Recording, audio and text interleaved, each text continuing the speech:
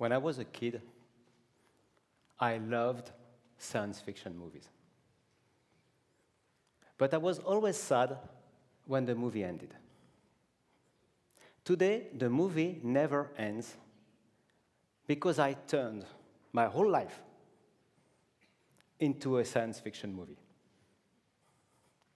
I am making a living computer. A living computer. Let me explain. It all started in 2014 when a friend and myself decided to make a better artificial intelligence. So AI works by simulating neurons on a digital computer. And we wanted to make a more realistic simulation. We worked for 5 years on this. And we were successful.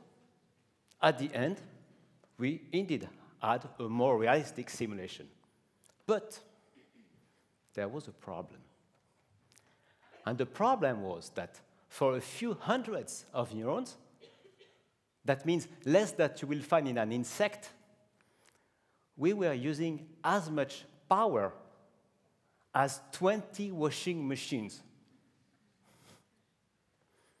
That means that if we would have scaled our simulation to the size of a human brain, we would have needed something like a small nuclear plant. But all of us in this room, we have a brain, hopefully. Each of our brain is made of 100 billion of neurons. And each of these neurons is connected with 10,000 other neurons using synapses. Extremely complex. However, our brain consumes only 20 watts of power. That means that our brain is 1 million times more energy efficient than its digital simulation. At the same time, we had a friend who was working at the Swiss Federal Institute of Technology in Switzerland on the Human Brain Project. And here, he was working with living neurons. I mean, human biological neurons. Then the idea came. Instead of trying to simulate neurons, why not use real living neurons? It sounded like pure science fiction, and I loved it. So the first question was, how can you get a human neuron? Well, in 2012, the professor Yamanaka from the Kyoto University in Japan got the Nobel Prize for a fantastic discovery. He found a way to take some cells of your skin and turn them into stem cells. And when you have stem cells, you can create any cells of your body, including neurons. So we started to learn about cell culture and how to connect those neurons together to create so-called brain organoid. 1 year later, we came out with our first very own brain organoid. Basically, it's a small ball of 0.5 millimeter of diameter that contains 10,000 neurons connected.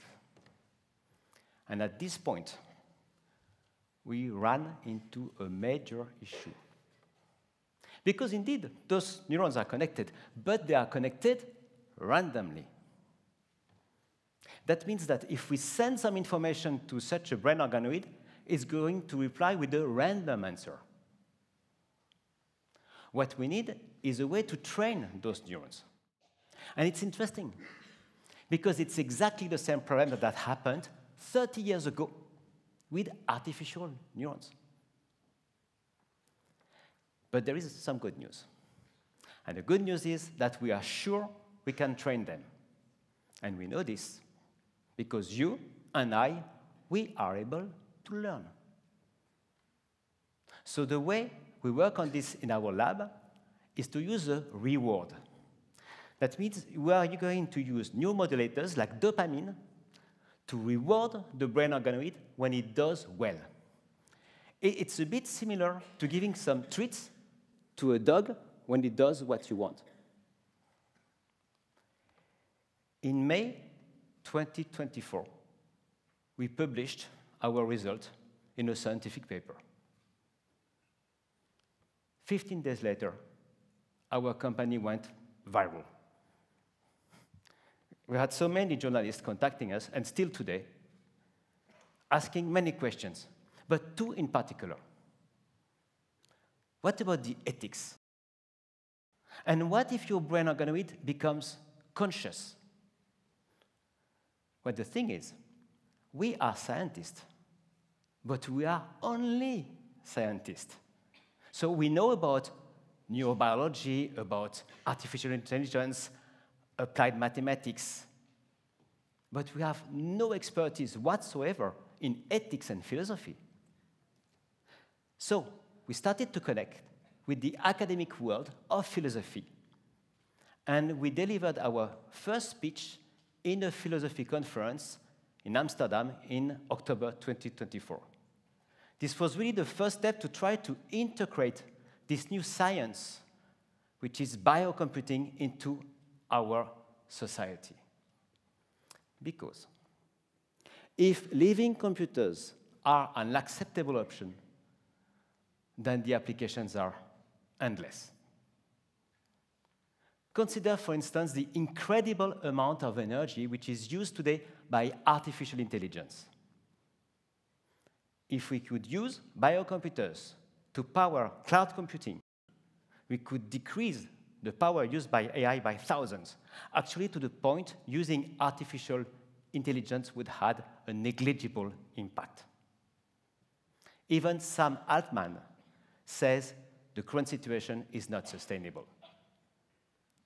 But there are even more important applications, way more important applications. The thing is, today, I don't know which ones. But it's normal. Consider, for instance, the inventor of the solid-state transistor, Mr. Shockley. 1 century ago. This device enables to control current in electronic circuits. He could not guess that his invention would be used one day to create smartphones or the internet. Actually, like an investor told me recently, biocomputing is not simply a new technology. Biocomputing is a new industry. And if we can make the ethics right, what was just pure science fiction 5 years ago, living computers, may become a reality for everyone tomorrow.